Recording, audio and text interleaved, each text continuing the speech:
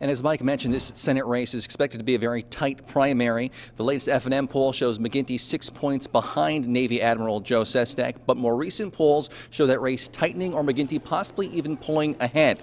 And the former Governor Wolf's chief of staff has been racking up major endorsements recently, including from President Barack Obama and Vice President Joe Biden. And she headed to the polls this morning, feeling confident in her chances. We're feeling terrific. Look, we have felt the momentum growing over these last several weeks and in every part of the Commonwealth.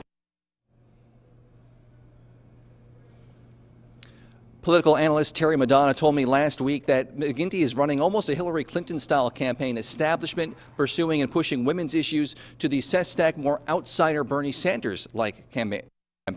The winner of tonight's race faces Republican Pat Toomey in November.